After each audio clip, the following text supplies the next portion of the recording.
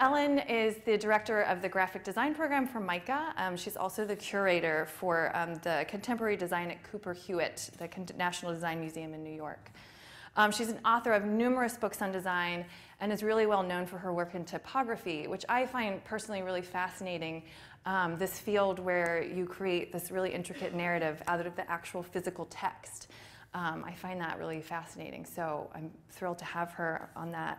Her book, DIY, Design It Yourself, to me is also the hallmark of why she's perfect for this. In that book, she says to readers, design it yourself. You don't have to rely on somebody else. You can make this for you. I'll show you how. That book to me is like, in these really overwhelmed states, like, I just want to make everything. She's like the Xanax for me. Like, it's okay. I'll show you how. So thanks to Ellen Lupton. Here you go. Thank you, Katie. Well, it's really fun to be here in Baltimore doing an event. I go all over the place, but rarely do I have a chance to actually meet people in Baltimore. And I'm so excited to see so many people I know and then people I don't know who are willing to come out in sub-freezing weather to talk about making and creating and doing. So I'm a writer, I'm a graphic designer. I think I spend more time talking about design than actually doing it as an educator and so forth. I like to tell stories. And what I'm going to do this morning is I'm going to talk to you about an exhibition that I currently have traveling around the country called Graphic Design Now in Production. And then I'm going to talk about a top secret thing in the few minutes left. And I'm going to ask not to have that be on the internet because I'm not supposed to talk about it. But so stay tuned for secrets to be revealed. Yeah, so like I like stories, and my story is called Welcome to Busy Town. And something a little bit dim with the slide, but yeah, okay. So Busy Town is a place invented by Richard Scarry, who's a great children's book illustrator. And I grew up with Busy Town, and my kids grew up with Busy Town too. And it's a sort of amazing place where everything has a label. It's sort of Michel Foucault for the pre-K set. And everybody has a job. Everybody is fully employed in Busy Town doing their busy things. And I love this place, but I often wonder, well, what about the graphic designers? So I added one to Busy Town so that we would be fully represented. And so all these busy people are doing things with tools, special tools for all their jobs, all the things they have to make and do. These are the tools that used to be used by graphic designers. And I can safely say I'm the oldest person in the room, and probably most of you have never seen these tools. Some of them are illegal. Some of them should be in some museum of Swiss design somewhere. But this is how we used to make graphic design. We made it by hand. And it wasn't really all that fun. It was actually really hard, and I was never very good at using these tools. I kind of sneaked in through the angle of language and writing and got away with being a slob because I had kind of clever ideas. There's a cartoon by Daniel Close called Art School Confidential that was published in 1991, which is really the moment when the tools all changed. And what you see here is the 3 worst possible outcomes of an art school education. And right there in the middle is graphic design. And that's in between working as a clerk in an art supply store and flipping burgers. You could be a graphic designer. And this guy is miserable. He is not a happy person. And it's partly because he hates his tools. The toxic thinner and the hot wax machine and the X-Acto knife and all these things that are no longer used were really an oppressive part of being a designer, and they you know, a lot of people didn't want to do design because of that. Now that all changed when the little beige box took over the world, and all those tools got dumped into this equipment that was called desktop publishing, even though it didn't really fit on your desktop, and it wasn't really publishing either. And this was very scary for graphic designers, where we scare easily.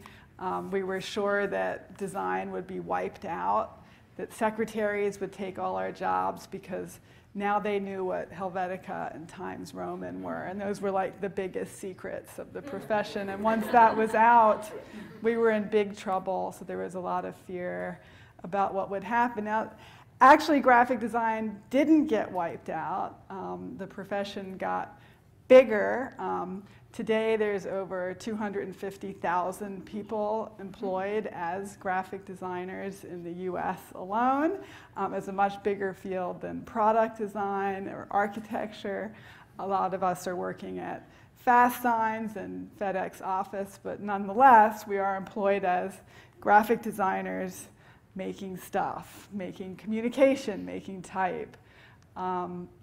And secretaries didn't take our jobs, because actually we all became secretaries too, and we spend a lot of our time just communicating, you know, doing email and all of that. And the tools got better and better. They just got more and more exciting. They became seductive and colorful and full of appeal to that hungry mind. But not everything in busy town is fabulous. There are problems, especially in our post-2008 economy, where we seem to be working harder and harder for kind of static pay and remuneration. The clients want more, they want it faster. You have while you wait graphic design and $99 logos and all this kind of pressure to produce and produce, some of which is actually created by the tools, which are more accessible, more understandable. Our process has become less mysterious, and that's not always a great thing for graphic designers. But I like to think that those very tools that are turning the wheels of fortune in busy town are also tools that we can use to have fun and make stuff and do stuff for ourselves. So tools like print on demand, low-cost digital printing, web-based distribution, these are the new tools. So the first wave of the computer revolution, the whole desktop publishing thing, changed the way graphic design is made for the printer. But what's happening now is the second wave is about how graphic design is distributed to people. And when you put those two things together, you have a very powerful system where small producers, small makers, writers, editors can become their own publishers and make their own stuff and actually get it to people. So it's a kind of wonderful merging of our new tools and old tools. And that's really the subject of my exhibition, Graphic Design Now in Production, which was co-organized by Cooper Hewitt and Walker Art Center.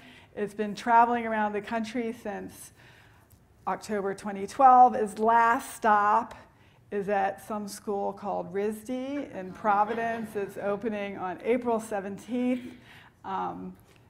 Easy trip on Southwest Airlines. I urge you to go and see it if you haven't seen it already, and I'll just talk a little bit about the ideas in the show. That's Andrew Blauvelt, who's my co-curator, the amazing director of design at the Walker Art Center. This is a picture of him at the Walker Art Center. I love this photograph because the word graphic design is bigger than Andrew's head. And that's how it should be. We should be in a museum and we should be tall and proud and out, and we are graphic designers. This is the book that Andrew and I did with the Walker. It is an amazing compendium of fun facts and critical essays and and stuff all jammed into this book that's inspired by the last Whole Earth catalog, which was really the kind of Bible of the 60s, like how to get high, how to do macrame, how to give birth in your bathtub. And we thought that was kind of a great model for like looking at graphic design and tools and the empowerment of the designer today to make their own stuff. And so here's just a few of the things. For example, the Riso digital duplicating machine is a low-cost digital printer that lots of designers and editors and small arts collectives actually have this machine sitting in their office. And the machine allows them to not only design a book, but also to publish it, to print it. So instead of outsourcing it to the other side of the globe, small manufacturers can do their printing right where they are. So it's kind of a reversal of globalization. And then, of course, you use the internet to actually sell the book to anybody who might want these obscure publications. Anthony Burrill is an amazing graphic designer in London, and he does these posters that he prints himself using letterpress technology, and he sells them online to people that collect this kind of stuff. And they're not advertising a product or an event, they're his ideas, they're his philosophy of design.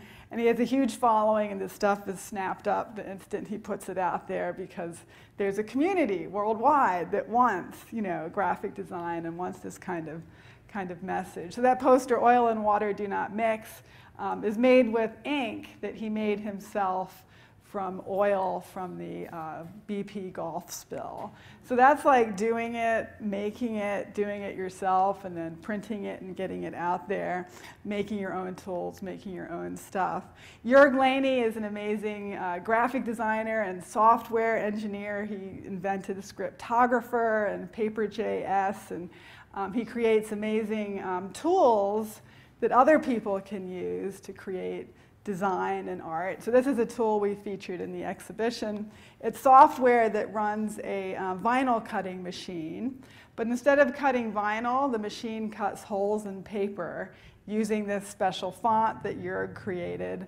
And so visitors to the exhibition can make their own poster, and what Jörg has designed is the system, the tool, the method for putting that out there. And there's people in the exhibition waiting in line to use this amazing machine.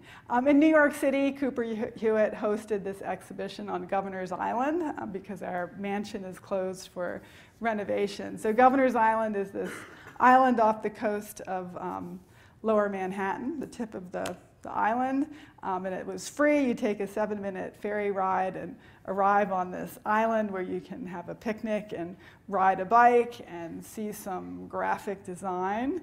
And here's some shots from inside our installation. This is a piece by Daniel Etok. And what he did is he created a series of prints that were actually produced in the gallery for our exhibition. And he made them by laying sheets of paper over a grid of magic markers. Magic, that's us in graphic design. And the idea was to take this tool that's basically obsolete, that's a very kind of workaday, as an art supply that like real artists wouldn't use, right? I think some schools even forbid their students from using magic markers because they're so, commercial. And he used that to make these beautiful prints, or are they drawings, or are they posters, right? They're a record of the tool-making process itself. There's more of the installation, and Governor's Island is a very raw environment, very low ceilings, and the installation by projects I thought really made graphic design look good and kind of accessible and fun. Some of it is not so pretty. This really looks like an elementary school. But what we learned is that on Governor's Island, our building was the only air-conditioned building on the whole island. We also had the only plumbed toilets. So anybody arriving for a day of fun, if they wanted to use the bathroom, they'd have to walk past all this graphic design on their way. We thought that was pretty great, and it was the most interesting crowd I've ever seen in a design exhibition, because a lot of people just like turned up there and like, what is this stuff? And they would really like stay and and kind of enjoy it and engage in doing stuff and thinking and talking about graphic design. There's also a cash machine in the building. And to me, this sign by Projects kind of summed up for me the promise and invitation of graphic design. It's like toilets and an ATM. You know, like, come on in, we're available, it's cool. That's my last slide. And I am right on time, promised I would. Yeah, so that's my little talk on making and the how and the why and the tools. And we have 10 minutes for questions, and then we let Tony go back to work.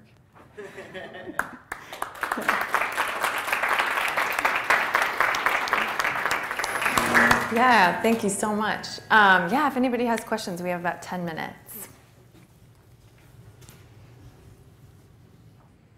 Any other questions? Yes. How have the consumers of graphic design evolved? How are consumers?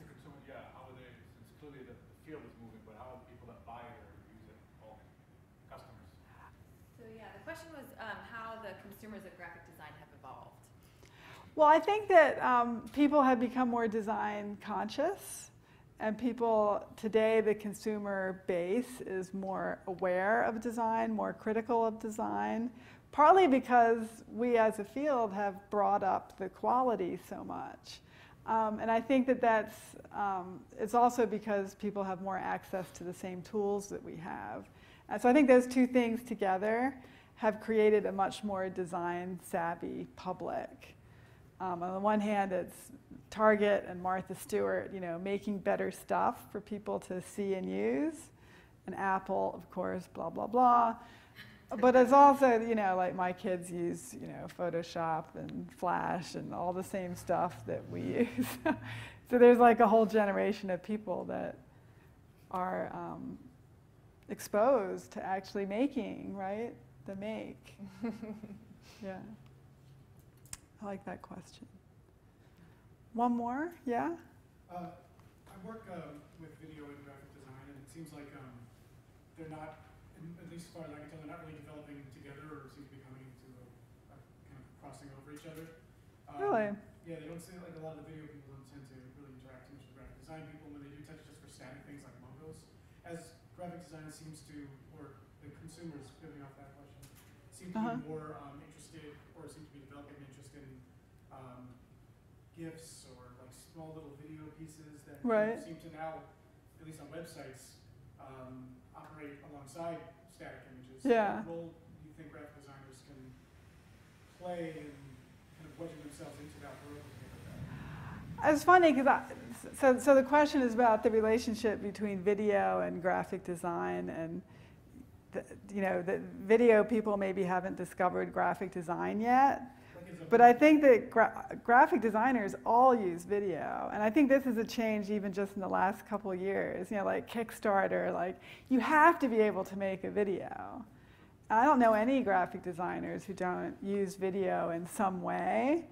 Maybe they're not actually shooting video, but the ability to do some kind of editing and simple animating things together, it just seems like it's really part of graphic design now. I mean, all my students do stuff with video. It's just like you have to, it's like you have to be able to. So I guess then the challenge is to get the video people to put nice type on it.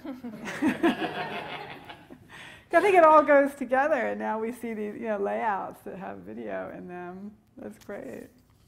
Yeah. Okay, one more question.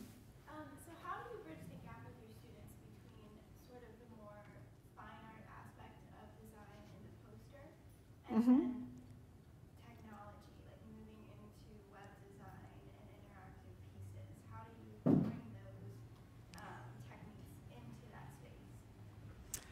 Well, at MICA, we really mix all the media together, and students are working in print and multimedia.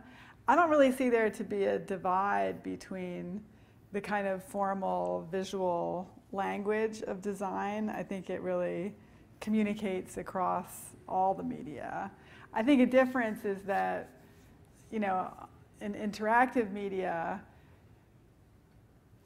users expect if there's something is a different color or something is behaving strangely that it's going to do something when you touch it, right? So that's definitely another dimension, as is the video dimension. But I feel that the kind of fundamental notions of image and grid and type are kind of there across the board and still really communicate pretty universally as what makes it graphic design. One more, Daniel? Sorry. Okay. So as someone who doesn't do design, but like asks people to do design. A client. Okay.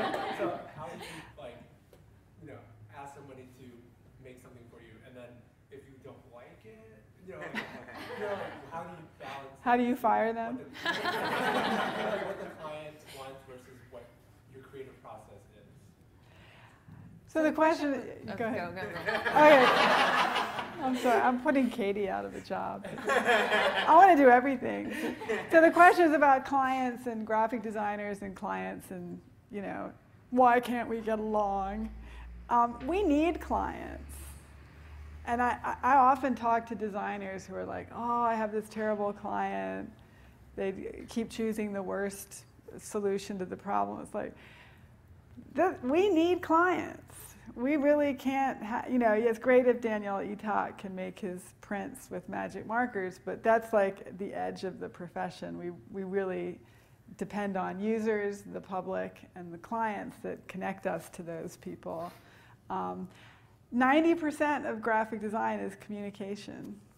It's that conversation, and this is why the $99 logo is not a real threat to the actual business of graphic design, because what we do is talk to our clients about who they are and how design will function for them. And we have as much to learn from you as you do from us. So this kind of animosity thing, it's not good for business. It's like we really need each other. So I say, like, calm down and communicate communicate your idea. And you as a client, communicate what you want. It's our job to supply. And to move it forward, to bring it up a notch, right? Always up a notch. Well, thank you guys, and I have a great day at work.